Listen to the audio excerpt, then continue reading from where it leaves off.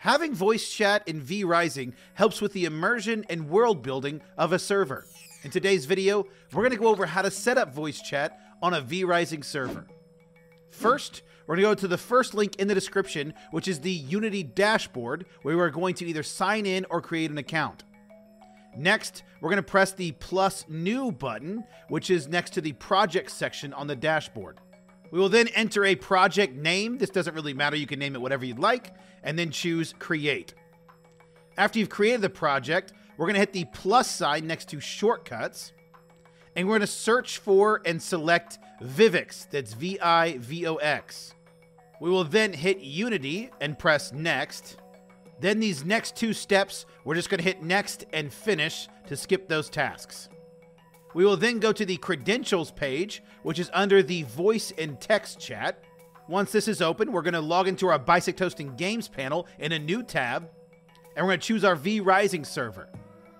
Next, we're going to go to the Files tab, and we're going to go into the vRising server _ data folder, then Streaming Assets, and last, Settings. And here, we're going to click the Create button and choose Create File.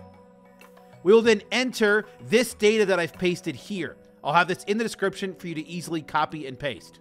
In between the quotation marks for where it says VOIPIssuer, we are going to go back to our last tab and go to where it says Token Issuer, and we're going to copy that, go back to our Games panel, and paste it within the brackets where it says VOIPIssuer.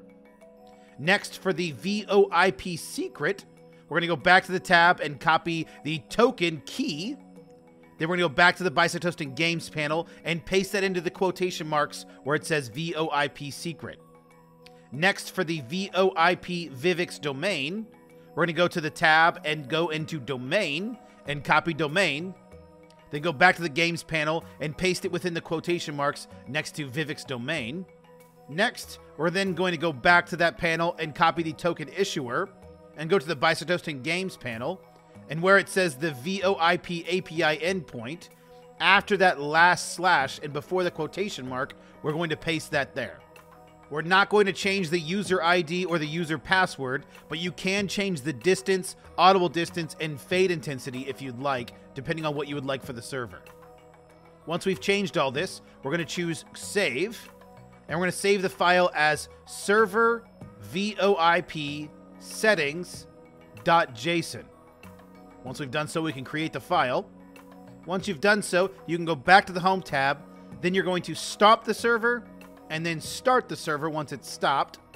And once the server is started, voice chat will be enabled, but just make sure in the sound settings that you enable use voice chat on the server. Thanks for watching, and check out bisecthosting.com, your ultimate gaming partner.